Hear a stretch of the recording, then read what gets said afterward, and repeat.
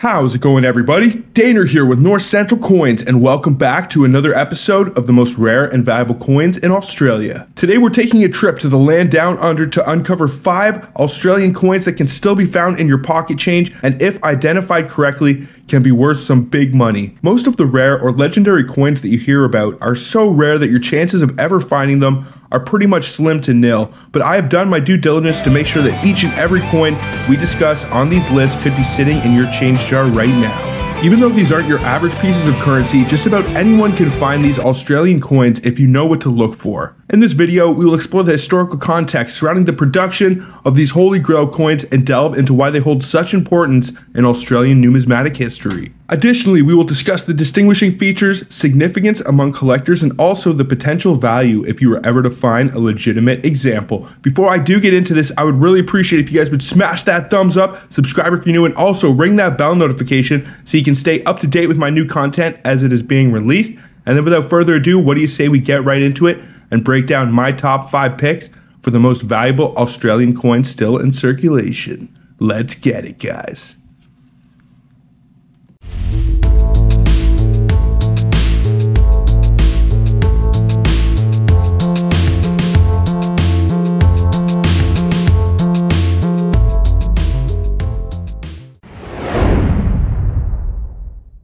Australia, Canada, and Britain all share a symbiotic relationship when it comes to their coins and currency, but February 14th, 1966 marked a monumental turning point for Australia.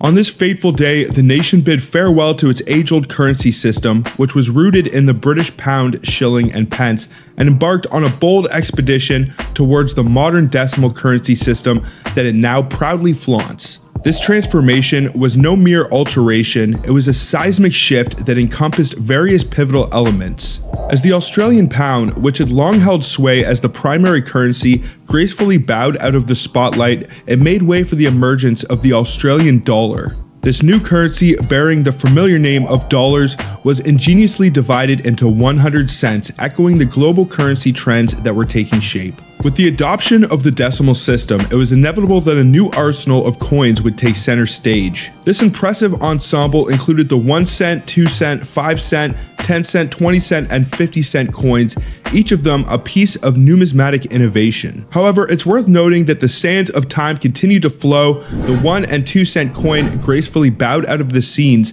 finding themselves relegated to the annals of coin history. New banknotes were also issued in varying denominations to cater to the diverse needs to the Australian populace. The modest $1 and $2 notes were soon joined by their more illustrious counterparts, the $5, $10, and $20 notes, and in subsequent years, the coveted $50 and $100 notes also made their splendid entrance.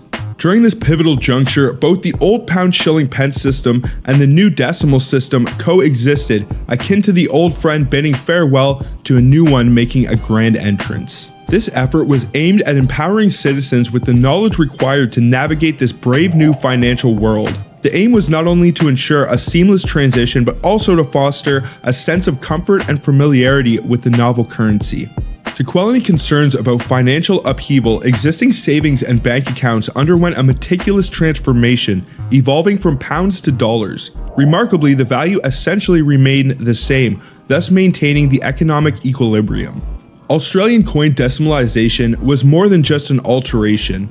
It was a profound leap forward in Australia's financial and economic evolution. It bestowed upon the nation the gift of simplicity in everyday transactions, endowing customers and businesses alike with a newfound ease in calculations. Today, the Australian dollar stands tall as one of the globe's prominent currencies, wielding its influence with grace and authority in international trade and finance. The Australian 5 cent coin, which was introduced on February 14, 1966, replaced the pre-decimal 6 pence and has been the lowest denomination coin since the withdrawal of the 1 cent and 2 cent coins in 1992. Due to inflation, its purchasing power has steadily declined and as of 2018 represents only 0.27% of the minimum hourly wage for workers aged 21 and over. Typical of most Australian coins, the reverse side features a design of an iconic Australian animal, while the obverse side displays Queen Elizabeth II. A commemorative 2016 coin marked the 50th anniversary of decimal currency. Despite its high mintage, the Australian 5-cent coin doesn't actually circulate well due to its low value, similar to the Euro 1-cent coin. The lowest production run was 8.25 million in the year 1972, while the highest was 306.5 million in the year 2006. No coins were actually issued for circulation in the years 1985 and 1986. They were only minted for special edition proof and specimen sets. There have been many debates about removing this coin from circulation due to its low value and high production costs. In May 2007, its bullion value was around 6.5 cents, though there were no reports of hoarding or melting despite the potential 30% profit. Market prices as of June 2018 were about $7 per kilogram for copper and about $15 per kilogram for nickel, making the metal content worth 2.5 cents or 50% of its face value. The production cost in making these coins is reported to be 12 cents. In Australia, these 5-cent coins are legal tender for amounts owed up to $5 in debt payments. So now that we have given you guys some basic information on the Australian 5-cent coin, what do you say we get into the coin that you guys are all here for, and that is the 2007 double head. Now, the Australian 5-cent coin with the double head heir was minted in the year 2007. It's super important to note that this heir is specific to the 2007 dated 5-cent coins. Now, what makes this coin so special is instead of the regular design with Queen Elizabeth II on the obverse and the Echidna on the reverse, this coin actually has the Queen's portrait on both sides of the coin. This is an extremely rare occurrence and the result of a minting error. The exact number of these coins in circulation is not precisely known, but due to their rarity, they are highly sought after by collectors. It's estimated that only a very limited number of these coins were actually produced, making them a highly valuable find. Collectors of heir coins find this particular coin highly desirable due to its uniqueness. Heir coins often command high prices in the numismatic market, especially when they involve a significant deviation from the standard design. Now, before we get into the value, let's go over some of the specifications. The 2007 heir you are looking for will come in a rotated, incorrect alignment, usually resembling coin alignment, but there may be deviations in the orientation of the obverse and reverse, but the most important thing is that this piece has the obverse die design on both faces of the coin. Now, some of the specifications. It was minted at the Canberra Mint. It is composed of 75% copper and 25% nickel. It has a weight of 2.83 grams, a diameter of 19.4 millimeters. The obverse was designed and engraved by Ian Rank Broadley, and the reverse was designed and engraved by Stuart Devlin, and the edge of the coin is milled. Now, in the past, I have discussed a few of the Australian, British, American, and Canadian coins that you can find that can be worth some buku crazy amounts of money, but usually the sad fact and reality of coin collecting is it's the older pieces and the specimen pieces and the holy grails that are worth a lot of money. But this one is actually a modern coin. It is from the year 2007, so there is a decent chance if you are from Australia that you could find one of these if you are a coin roll hunter or coin collector. Now, in terms of value, this is definitely one of the most valuable modern Australian coins that I have covered on my channel. It can be worth around $3,300 for an MS60 example. It can be worth $5,600 for an MS63 example, which as far as I can tell is the highest graded known example. But if you were to find one of these and it scored around an MS65, you could easily be talking a $10,000 coin. And another super important thing to note is that it's much more common for Australian, British, and American coins to score from MS67 to MS70. Canadian coins rarely surpass the MS67 mark. I'm not quite sure why. If any of you guys have any information or theories on that, I would love to know down in the comments. But for whatever that reason is, Australian coins seem to have a higher chance of getting those higher grade tiers, which can also add to the premium of this coin. So if you found one of these and it scored in an MS68, MS69, then you could be talking a $20,000, $30,000 heir coin right here. What do you guys think about the Australian 5-cent double head heir? What would you ever do if you found a legitimate example, or if you ever have found any of the coins discussed in this video? Let me know down in the comments. I would love to know. So before we do get into the value for the Australian 50-cent Millennium Incuse flag variety, I just want to go over some of the history of the Australian 50-cent coin. The third highest denomination coin of the Australian dollar and the largest in terms of size currently in circulation is the 12-sided 50-cent coin. It is actually identical to the Cook Islands $5 coin in terms of size and shape, and both pieces continue to be the only 12-sided coins in the Southern Hemisphere. The Australian 50-cent coin was first released in 1969 to take the place of the 1966 issued round 50-cent coin. The first 50-cent coins were round and made of 80% silver and 20% copper. However, as the value of a free-floating silver price increased, the bullion value of the coin increased to the point where it was worth more than the face value of the coin. As a result, that version was taken out of circulation and replaced with the dodecagonal cupro-nickel version of the coin. The Australian 50-cent coin is actually the third largest coin currently in circulation in the world. The only two coins that are larger are the Costa Rican 500 cologne and the 50 franc coin. With the exception of the years 1967 and 1968, which neither have mint or proof sets nor circulation strikes issued, the year-dated 50-cent coins for 1986, 1987, 89, 90, and 92 are exclusively available on only mint and proof sets. Australian 50-cent coins are only considered legal tender for a payment of a debt that does not exceed $5, but they are commonly accepted and used as legal money in everyday transactions.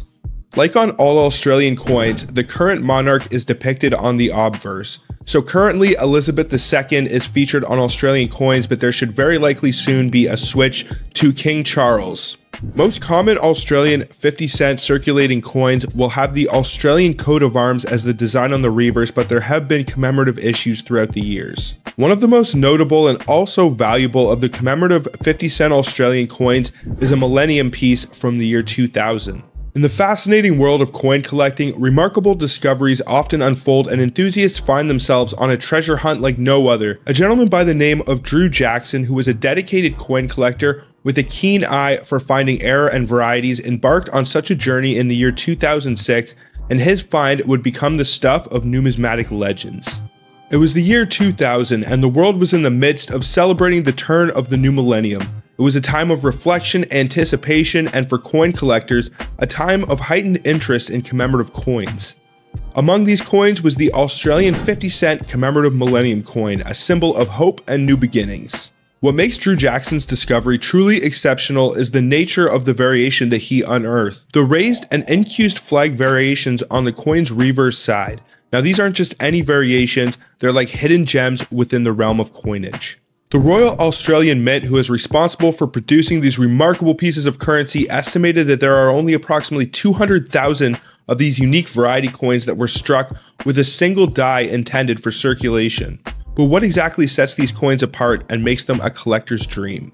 Well, on the reverse side of the 2050-cent commemorative Millennium coin, one can spot the Australian flag proudly displayed. But what makes this variety special is that the flag is depicted in two contrasting ways, one in which it is raised and another where it is incused. It's as if the coin itself is embodying the duality of history and reflecting Australia's rich heritage and its journey into the new millennium. One of the easiest ways to actually differentiate between them is to run your fingers over the surface of the coins. On one version, you will feel the flag's image raised above the coin's surface as if it's waving proudly in the breeze. Yet on the other version, that same flag is actually incused into the coin's surface, creating a unique contrast between the two. When Drew Jackson initially made his discovery, it sent ripples through the coin collecting community. Collectors worldwide were captivated by the prospect of owning one of these. Each coin became not just a piece of currency, but a tangible connection to a momentous period in history.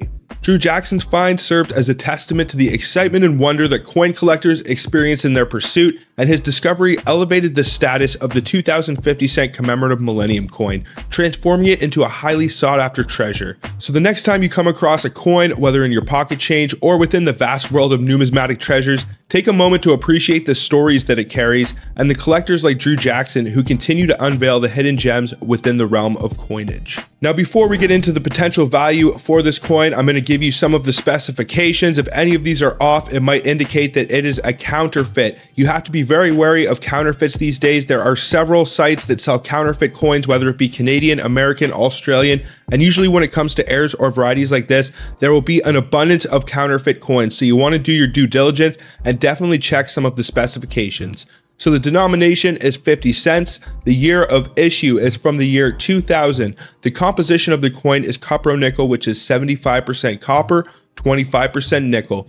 The coin has a diameter of 31.51 millimeters, a weight of 15.55 grams, and the edge is smooth, as is the standard for most Australian coins, and the die axis is in metal alignment, as is the standard for most Australian, Canadian, and British coins as well.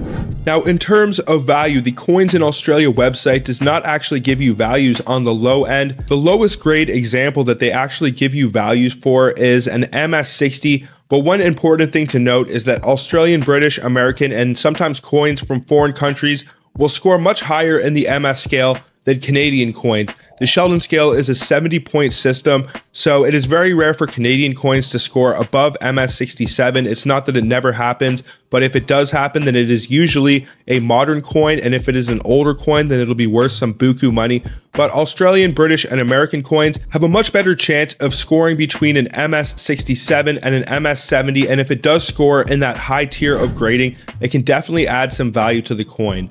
Now, in terms of value, the first price estimate that they give on Coins in Australia is $762 for an MS62 example. Now, on the low end, this coin definitely has a premium. I would say it's probably worth around $20 to $30 if it is beat up, worn, and been through the meat grinder. People will still want this thing for their collection, so it's definitely a good one to look for. But on the high end, it can be worth $2,160 for an MS64 example, which, as we know right now, is currently the highest graded known example. If you were to find one and it scored an MS65, it would probably be worth around $3,000. And as it goes up in the grading tiers, you're going to see some massive price jumps. We could be talking a $10,000 coin if it scored MS67 or higher. Now, what do you guys think about the Australian 50-cent Millennium Incuse flag variety coin? What would you ever do if you found a legitimate example, or if you ever have found any of the coins that I discussed in this video? Please let me know down in the comments. I would love to know. Australian 1-cent coins have been part of the nation's currency and economy when they were first produced by the Royal Australian Mint and its branches, as well as the Royal Mint in London. However, these coins didn't enter circulation until February of 1966. They were introduced as part of Australia's shift to decimal currency, replacing the earlier pre-decimal halfpenny. The decision to cease the issue of 1-cent coins was announced on August 21st, 1990. This decision was primarily driven by two key factors.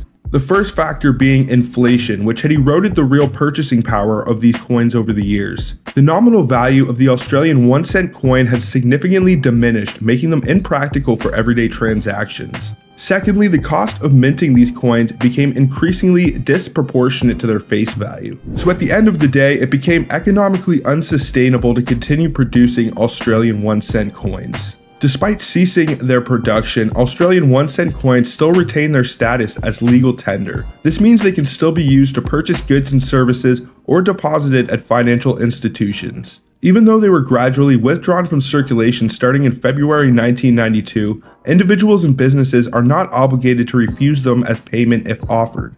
The feathertail glider, often known as the flying mouse or flying squirrel, is a remarkable marsupial species native to eastern Australia. Now, what sets this tiny glider apart is its incredible ability to glide through the air, making it the world's smallest gliding mammal. One of the most distinctive features of the feathertail glider is its long feather-shaped tail, from which it derives its name. This unique adaptation allows it to make controlled gliding descents from tree to tree, covering distances of up to 25 meters or 82 feet or more in a single bound. The feathertail glider's gliding prowess is an essential survival strategy for navigating its forested habitat and avoiding ground-based predators. In addition to its gliding abilities, the feathertail glider is also known for its minuscule size, with adults typically weighing around 10 grams or less. They are primarily nocturnal creatures, emerging at night to forage for nectar, pollen, insects, and small fruits. These tiny marsupials are not only captivating but an integral part of Australia's unique ecosystem. Their survival depends on the conservation of their forest habitats, which are increasingly threatened by deforestation and habitat loss. Now that you have an understanding of the animal on the reverse of the Australian 1-cent coin, what do you say we discuss the coin that you guys are all here to find out about, and that is the blunt second whisker 1966 penny. Now this piece was minted at 3 different mints in Australia, and where it was minted can affect the value greatly. 1966 pennies minted in Melbourne and Perth are the most rare and will also have the blunt whisker varieties that you are looking for.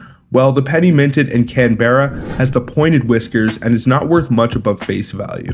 Now there are 2 different degrees or varieties of the blunt whiskers which are specific to the location or mint that they originated. The most valuable of the Australian 1966 penny varieties, and the one that you want to try and identify, is the blunt second whisker, which was minted in Perth, and this one has the highest value, but actually the blunt first whisker is actually pretty valuable as well. That one was minted in Melbourne. Now the blunt first whisker variety on the 1966 Australian Melbourne penny refers to a specific characteristic on the design of the reverse of the coin. On this side, the first whisker and second whiskers depicted on the flying mouse appear to have a blunt or rounded tip instead of the more common pointed tips. This variation is very subtle but is a distinct and collectible variety among numismatists. The 1966 Australian penny was minted at the Royal Australian Mints in Canberra, Melbourne and Perth, marking the first year of decimal coinage in Australia. Decimalisation saw the transition from pounds, shillings and pence to the dollar coin and cents system. The penny was one of the denominations introduced during this transition.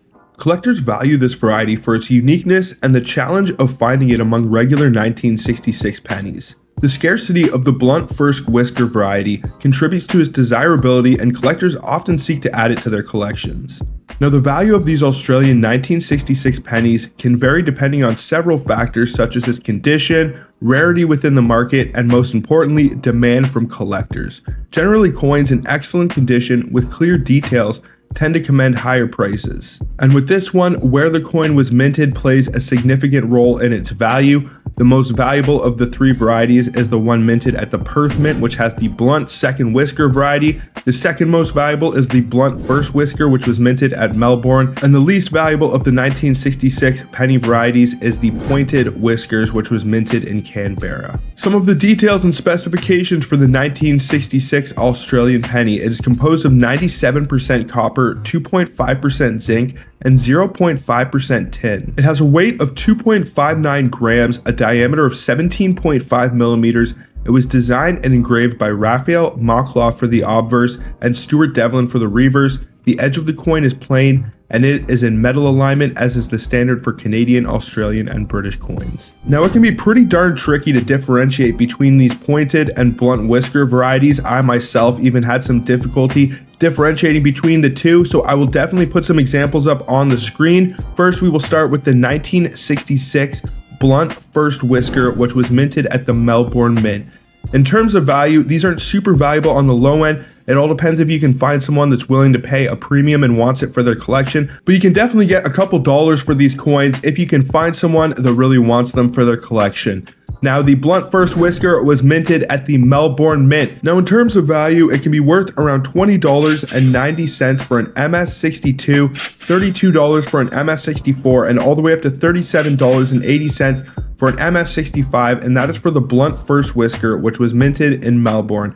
Now, for the rarest of the blunt whisker varieties, the 1966 blunt second whisker, which was minted in Perth, it is actually worth around $17 for an MS62, so a little bit less on the low end, but as you start to go up, you see some price jumps. It's worth around $30 for an MS63, around $45 for an MS64, and around $50 for an MS65 example, and these prices are in Australian as well, so you will be able to get a little bit more in American or Canadian dollars. Now, the least valuable of the three is the 1966 pointed whiskers, which was minted in Canberra. Just to give you an idea, it's only worth about $5 in an MS62, and it can be worth up to $25 for an MS65 example. So the least rare, valuable, and desirable of the three 1966 Whisker varieties. Another important thing to keep in mind when I'm giving you these price listings is that it is much more common for Australian and British and American coins to score from an MS67 to MS70. Unfortunately, coins in Canada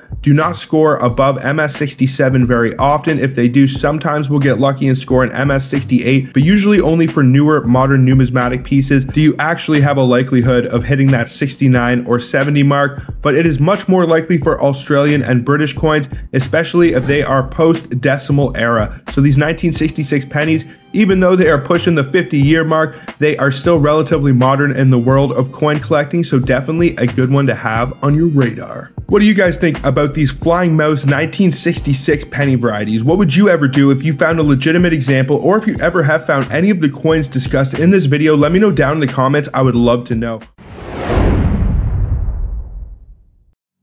Australian coin decimalisation refers to the process by which Australia transitioned from its previous currency system based on the British pound, shilling, and pence to the modern decimal currency system that it uses today. This major change took place on February 14, 1966 and had several key elements. Some of these elements that were involved in the decimalisation of Australian coinage were new currency units. The Australian pound, which had been the primary currency, was replaced by the Australian dollar. The dollar was divided into 100 cents, mirroring many other international currencies. Also, new coins. To accommodate this change, a new set of coins was introduced. These included the 1 cent, 2 cent, 5 cent, 10 cent, 20 cent, and 50 cent coins. But the 1 and 2 cent coins have since been phased out of circulation. Banknotes. New banknotes were issued in various denominations, including 1, 2, 5, 10, and 20 Australian dollar notes. Subsequent years saw the introduction of higher denominations like $50 and $100 banknotes. Transition period. During the transition period, both the old pound shilling pence system and the new decimal system were used side by side. This allowed people to become familiar with the new currency gradually. Education campaign. The government launched an extensive education campaign to help people understand the new currency system and ensure a smooth transition. And lastly, currency conversion. Existing savings and bank accounts were converted from pounds to dollars, with the value essentially staying the same. Decimalisation was a significant step in modernizing Australia's financial and economic systems. It simplified everyday transactions, making calculations easier for consumers and businesses. Today, the Australian dollar is one of the world's major currencies and is widely used in international trade and finance. In the 1980s, Australian gold-coloured $1 and $2 coins were officially launched. The dollar coins were first launched in 1984 to replace the $1 bill. In 1988, the $2 coins were launched, likewise replacing the $2 banknote. The composition of these coins is 92% copper, 2% nickel, and 6% aluminum.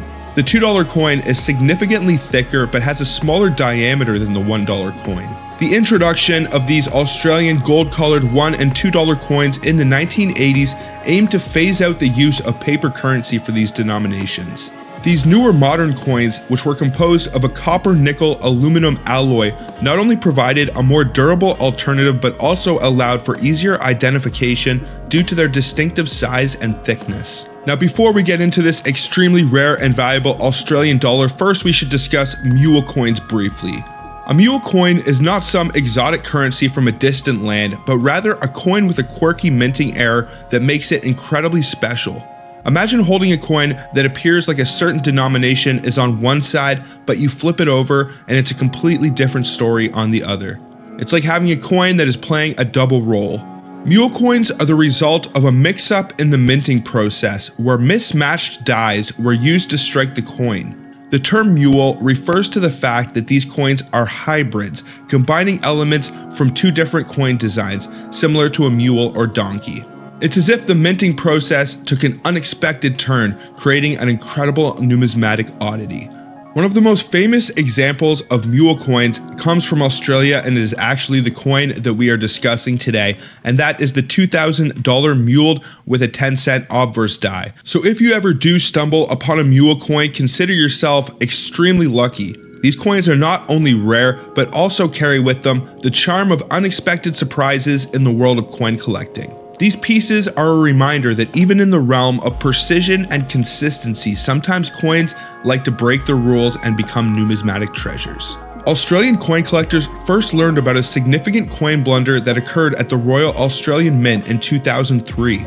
A few $1 coins from the year 2000 were struck with the wrong obverse die, head side, and sent into circulation, but the mistake wasn't discovered for a year or two. Some of the 2000 $1 coin obverses were accidentally struck using the Australian 10-cent obverse die. The 10-cent and $1 coins only differ in diameter by 1.4 millimeters, therefore the mistake went undetected and the fabled 2000 $1 Mule was released into the wild. This incredibly rare and valuable coin quickly gained attention from collectors and numismatists the world over. Due to its unique combination of the 10-cent and $1 designs, the 2000 $1 Mule became highly sought after, with some specimens selling for thousands if not more. The Royal Australian Mint eventually acknowledged this error and confirmed the existence of these rare coins, further increasing their desirability among collectors. When compared to a regular $1 coin, it's not difficult to identify a 2000 $1 or 10-cent Mule. Due to the smaller 10-cent die, the coin's obverse has a smaller double rim, which is visible in the coin's image above. Because the smaller die was utilized, the double rim and obverse striking are frequently out of alignment. Obverse strikes that are well centered on mules typically sell for more money. This alignment issue also adds to the uniqueness and rarity of the 2000 $1 and 10-cent Mule coin, making them even more sought after by collectors. Additionally, the distinct double rim on the obverse side of the coin further distinguishes it from regular $1 coins, making it a highly desirable piece for any collection.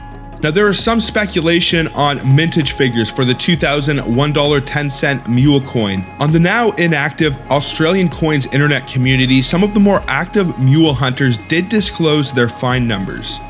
The mintage figure was determined from these numbers and an enormous sample size that was searched. Some hunters examined upwards of 2 million coins and said that the 2000 $1 Mule had a mintage of between 6,000 and 7,000 pieces. This limited mintage adds to the allure of the 2000 $1 Mule, as collectors value coins with lower production numbers. Additionally, the rarity of this coin contributes to its high market value. Now, the easiest way to identify this coin is to flip over to the obverse. The reverse of the coin should have the typical Australian dollar design featuring 5 kangaroos, but the obverse of the coin should have the date 2000, the portrait of Queen Elizabeth II, and most importantly, a somewhat noticeable seam or bevel in between the rim of the coin and the strike on the obverse. This is because the 10-cent obverse die was slightly smaller in diameter, thus creating a smaller impression on the coin around the size of an Australian 10-cent piece. Now, before we get into the value, I quickly want to give you guys some of the specifications for this coin. If any of these are off, it might indicate that it is a counterfeit or a fake. This coin was issued for standard circulation. It is from the year 2000. It has a face value of $1 Australian dollar. Now, $1 Australian dollar as of today is equal to 87 cents Canadian. It is of the decimal era, which means from 1966 until the present day. It is composed of aluminum bronze, which is 92% copper, 6% aluminum, and 2% nickel. It has a weight of 9 grams, a diameter of 25 millimeters, a thickness of 2.5 millimeters. The shape is round, and the coin's orientation is in metal alignment, as is the standard for most Australian and Canadian coins. In terms of value, finding price listings for this coin can be challenging, but PCGS actually lists a record of an eBay sale that sold a graded MS62 example for $3,598. Something important to note is that it is much more common for British, Australian, and American coins to score from MS67 to MS70 if they are in a high-grade mint state, unlike Canadian coins, which rarely surpass the MS67 mark. Because of these extra tiers in grades, if it does receive an MS68, MS69, or the MS70 grade, you can be sure it will bring some massive premiums. And with some of the information I have come across, a few that were graded higher than MS62 have sold in the past over the 5-figure mark. So if it hits around an MS65 or higher, you are talking a $10,000 coin easily. What do you guys think about this year 2000 Australian dollar 10-cent Mule coin? What would you ever do if you found a legitimate example, or if you have found any of the coins that were discussed in this video? Let me know down in the comments. I would love to know.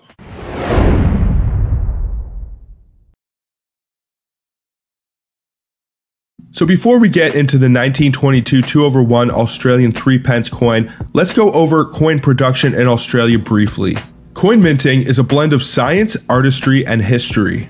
In Australia, this craft has a storied past dating back to the early 19th century. The Royal Mint has been at the forefront producing these iconic coins, and here's a brief glimpse into their minting process. It all begins with the design. Often the result of a nationwide competition, the chosen designs embody the essence of Australian culture, history, or a significant event. They then create the master dies. Talented engravers craft master dies. These are like the artist's brushes transferring the design onto the coins. The 3p's unique design showcases Australia's natural beauty and also its connection to the British monarchy. Then the blanks are prepared. Large sheets of metal are rolled into their precise thickness required for 3p coins. Circular blanks are then punched out and ready to receive their intricate design. They then proceed to strike the coins. This is the heart of the minting process. Blanks are loaded into presses where they meet the master dies with tremendous force. This imparts the design onto the coin's surface. The Royal Australian, London, and Canadian mints are renowned for their quality control. Every coin is carefully inspected for defects. Imperfections can actually render a coin very rare and valuable, but only if they're genuine mint errors and they actually escape from the facility. Packaging and distribution. Once approved, the coins are packaged and prepared for distribution to banks, businesses, the public, and collectors. Now, what role does the 3p coin play in Australia's numismatic history? The 3p coin, first introduced in the year 1910, quickly became an integral part of Australia's economy. The kangaroo, a quintessential Australian symbol, graced the reverse side of the coin, the other displaying the current reigning monarch of the time, reflecting the nation's historical ties to the British Empire. History often takes unexpected turns, and so did the 3p coin. In the year 1966, Australia underwent decimalization. The 3p coin, a once valuable coin, transitioned into the equivalent of only 2.5 cents, and its days in circulation were numbered. A remarkable chapter in the 3p's history is its role during World War II.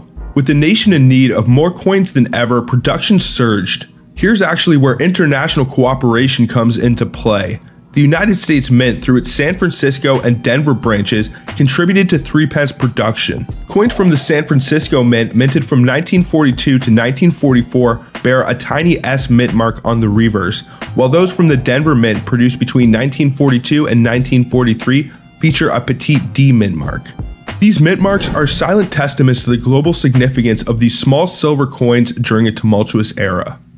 Coins serve as a convenient medium of exchange for small transactions in Australia. While digital payments and banknotes are widely used, coins are essential for everyday purchases like buying a cup of coffee, paying for parking, or using vending machines.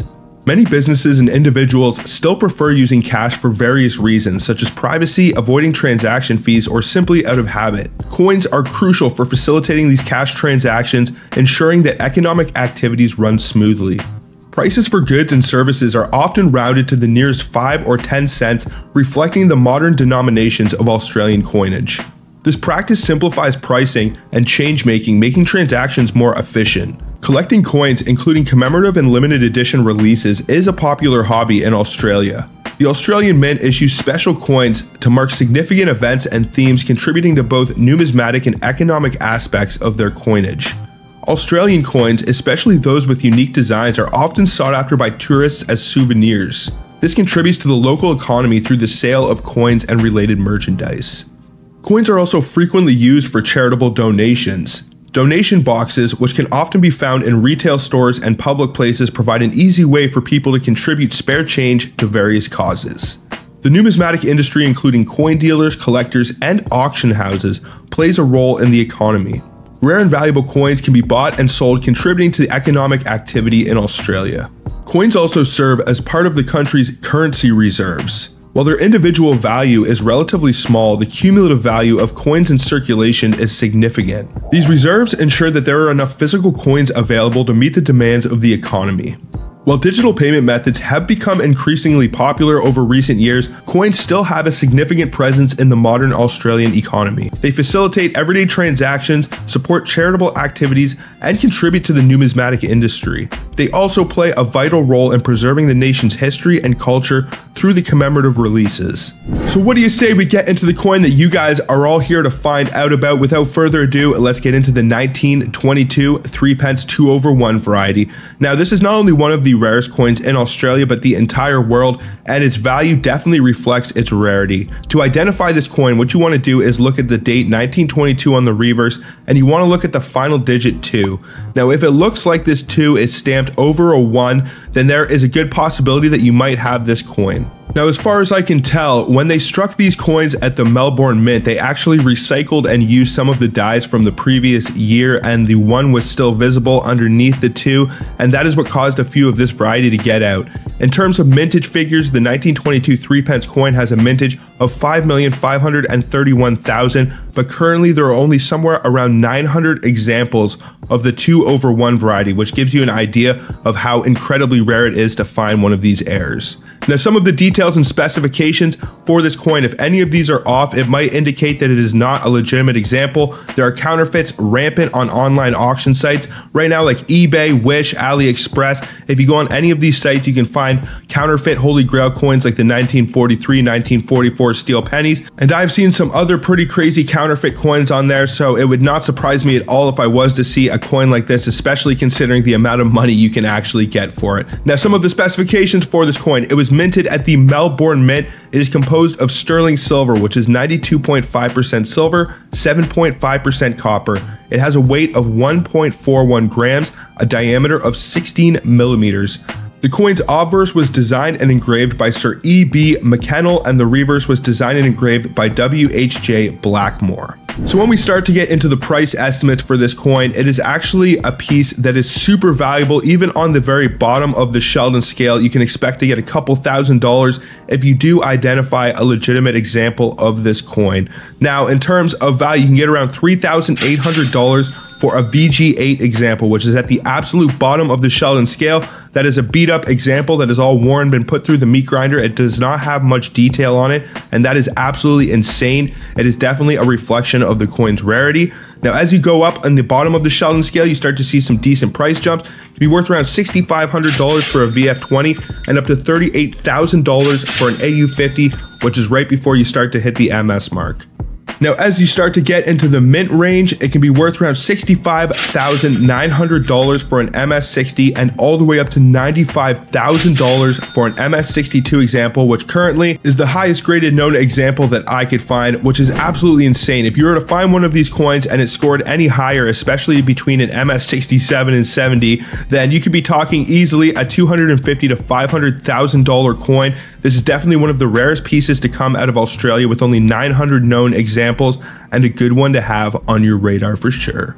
What do you guys think about the 1922 2/1 3p coin? What would you do if you ever found a legitimate example, or if you ever have found any of the coins discussed in this video? Let me know down in the comments. I would love to know. Also, I would really appreciate if you guys would smash that thumbs up, subscribe if you're new, and also ring that bell notification to stay up to date with my new content as it is being released. But I think that is pretty much going to do it for this one, folks. So thank you everybody so much for watching, but until the next one, peace out and have a good one, y'all.